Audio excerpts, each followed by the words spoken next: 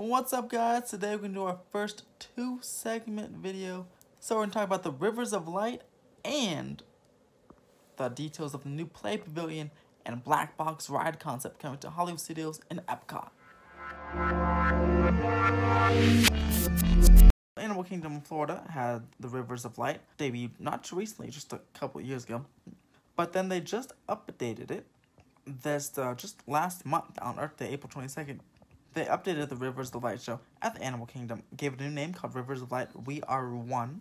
These now feature Disney characters such as The Lion King, Beauty and the Beast, Frozen, Bambi, Lady and the Tramp, different kind of animal-themed movies or animals from Disney movies as part of the show. Quoting from the Disney Parks blog here, we have Rivers of Light, We Are One introduces additional stunning imagery and familiar animal characters from Disney nature films along with a colorful tapestry of classic moments from Disney animation to express our connection with animals and the emotions and milestones we all share in our journey through a great circle of light. Rivers of Light, We Are One weaves together original music score and familiar Disney themes to create a powerful arrangement that inspires and carries us through moments of discovery, fun, friendship, fear, love, and family. And debuted just last week, Memorial Day weekend, for the summer season at Animal Kingdom Park. I hope to go back for the 50th anniversary soon. I'm very excited to go back and go check out Disney World. So, comment below, guys. What do you guys think of the new Rivers of Light show? Do you like the inclusion of Disney characters? Did you think it was too generic? Have you even seen the Rivers of Light? Comment below.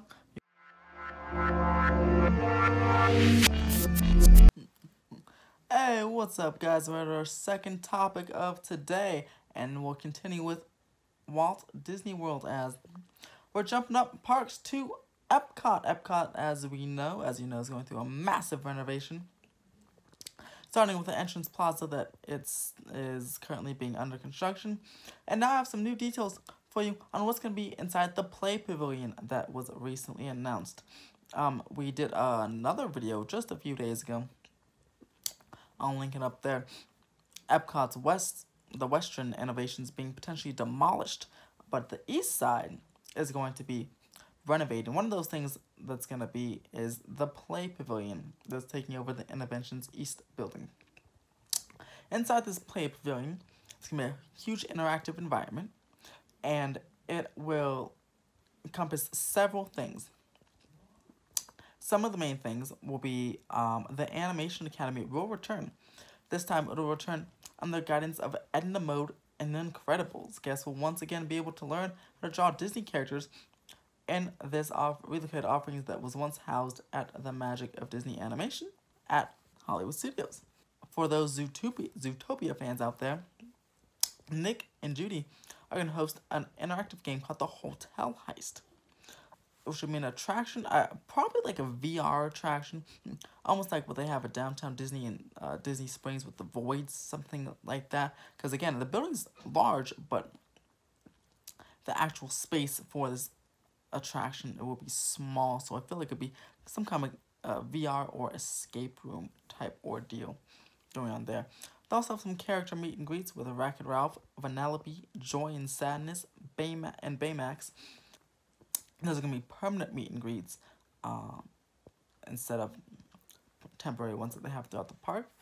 And then adjacent to the Wreck-It Ralph meet and greet, guests will find an arcade as well as a play area for toddlers. It's almost like Starcade at Disneyland, or the former Starcade. Lastly, live performers will take the stage in the very center of the pavilion, roughly where the Goofy About Health was, Making of Me, and God, I can't say it's the word, Anomical. It's Anacomical. Sorry if I mispronounced it, but it's Anomical stages in theaters once stood. So far, there are no plans as of yet to use the large show buildings for that once housed Body Wars or the Cranium Command during this initial phase. All of the offerings that I just mentioned above will be held under the main dome. Yeah, apparently, according to Operation still refuses to hand over the Body Wars and Cranium Command spaces to Walt Disney Imagineering, so those will be left empty for now until Imagineering can get a hold on them. One last thing here is a black box ride that could be heading to Hollywood Studios, could be coming to this Play Pavilion concept. A black box ride, very interesting. It's a new concept, and what happened was it'd be like a basically entirely screen based ride that can be interchangeable from to different things. So it could be, let's say, Toy Story. So let's say you start off with Toy Story. You get in some ride vehicles, go along a track, themed all screens to Toy Story characters.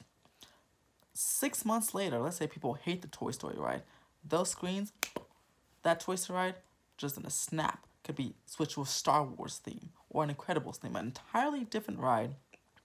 Same kind of layout and track, but it's all screens, hence a black box, and it can be changed out to anything, which is quite an interesting concept and something that could be heading to Hollywood Studios in 2021 and potentially make its way to the Play Pavilion. So that'll be very interesting to watch.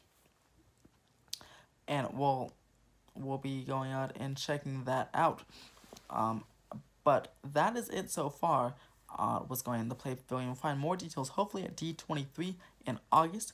Comment below, guys. What do you guys want in the Play Pavilion? What do you think of these offerings? And also, what do you think of that black box ride concept? Comment your thoughts below.